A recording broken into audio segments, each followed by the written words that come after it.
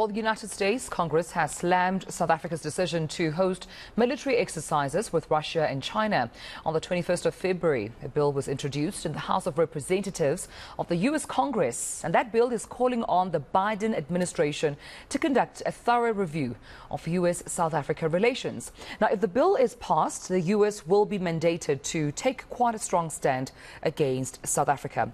Professor John Stremlau, an international relations expert at Wits University, joins us now for more on this. And Prof, thank you so much for your time and joining us right here on eNCA. I mean, when you first heard of that call or that proposal by the Republican Congressman John James of Michigan, stating that President Joe Biden needs to reconsider or review, rather, the relations shared between the United States and South Africa, what first came to mind? Did the congressman actually have a reason or a point to present to the president? Well, I can't speak for the congressman, but there are only about five moderate Republicans who sponsored this request for review. And it's important to note that under the U.S. Constitution, foreign policy matters are for the president, the executive branch, to handle. So they don't tread on that separation of powers very heavily. And it reminded me of the malign Russian Activities Act in Africa that caused a good deal of concern among African governments, but in fact it went nowhere. It went nowhere in the Senate, and Biden assured Cyril Ramaphosa it would not see the light of day. This resolution, I don't think, could even pass the House of Representatives, frankly, but it does speak to some of the concerns that some congressmen have about the military training exercises that are going on off Richards Bay and Durban as we speak. And what does that mean? What are those concerns? Why is it more of a concern for the United States to see, China and Russia, those joint military exercises out in KwaZulu-Natal? Well, you have to figure out who's speaking. The Secretary of State, Antony Blinken, gave an interview that Reuters picked up and our papers picked up here, where he reminded the world that he and President Biden understand that the Soviet Union assisted the anti-apartheid struggle at a time when the U.S. was allied with the apartheid regime down here. That's history. Is it the fact that today South Africa is taking a, quote, non-aligned position with regard to the invasion of Ukraine, which is a violation of sovereign equality and territorial integrity? Well, when the U.S. did so in 2003 against Iraq, Nelson Mandela, no less, immediately before it even happened, condemned any temptation to do that. And then Thabo Mbeki, within a week, also gave a scathing indictment of it. Now, I can see that there may be a possibility under the BRICS arrangement, that is to say, South Africa is hosting this summer the meeting of India, Brazil, China, Russia, and South Africa, the BRICS.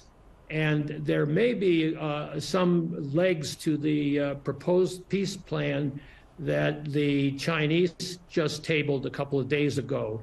It's hard to know because the plan is very vague, and whether Putin will see the light and decide that he's got to concede some things, like that Ukraine wants to have a future with the European Union, not with Mother Russia, and so we'll have to see. It's a little premature to pass judgment on these military relations that are going on right now as we speak, until we've had a little bit of historic perspective on them. Right. Prof, we haven't yet heard any confirmation from, the White House on whether or not President Joe Biden has agreed to consider this review by Congressman John James. However, I just want to pick your brain here. Should it be reviewed? Should it be considered by the president? What does then this mean for South Africa? What kind of a stand would the United States take against South Africa? Well, the policy reviews within the executive branch, and I speak from some experience on this because I was in government when the Cold War ended, And it's a day-to-day process that is constantly being updated in light of unforeseen circumstances, like the collapse of the Berlin Wall. And what Blinken suggested was that there has been a review, an extensive review. Indeed, Kamala Harris and Joe Biden issued a statement at some length during the campaign on their policies toward Africa and toward the African diaspora, which is sizable and growing very rapidly within the United States. So this is a key constituency for Biden and Harris, and they are very sensitive. Surely there was a complete review in advance of President Ramaphosa's visit in December to Washington and his meetings with Joe Biden. So it's a phony exercise for the Congress to beat their breasts. On the other hand, they do have the power of the purse, and they could raise questions about the extension of AGOA in 2025, but that's a long way off right now with elections here and elections in the United States in the meantime. No. And Prof, with that being said, are you of the view that South Africa might be caught between a rock and a hard place, almost in a catch-22 phase here? Because, I mean, when I read the statement by the United States, not only does it talk about obviously asking President Joe Biden to review its stand, or rather with South Africa, but it further says that they reject the military exercises with the People's Republic of China and Russia and call for its cancellation, instead asking South Africa to rejoin the United States-led exercises. So it seems once again we're seeing the United States here sort of telling South Africa what to do, further even saying, Prof, that they still call for South Africa to publicly denounce Russia and, of course, the war that we're seeing out in Ukraine. Almost say, South Africa, you need to take a stand, but a public one at that. Again, I hate to belabor the point, but who is making this complaint? Four Republican moderates in the House who have no standing. At least the malign activities in Russia malign Russian activities in Africa Act, which went nowhere, did have the backing of the House Foreign Affairs chairman, and it did pass overwhelmingly the House of Representatives. This bill that is 148, HR 145, which I've read, is not only a fool's errand. It means nothing politically in terms of the immediate consequences on U.S.-South African relations. There is perhaps a growing concern about South Africa's so-called non-aligned policy as this war becomes more and more horrific for civilians in Ukraine, and military assistance ramps up from the NATO powers once the Ukrainians had shown their tenacity to fight for their national self-determination. So, that's a question which is constantly being reviewed by the South African government, presumably, and by the U.S. government.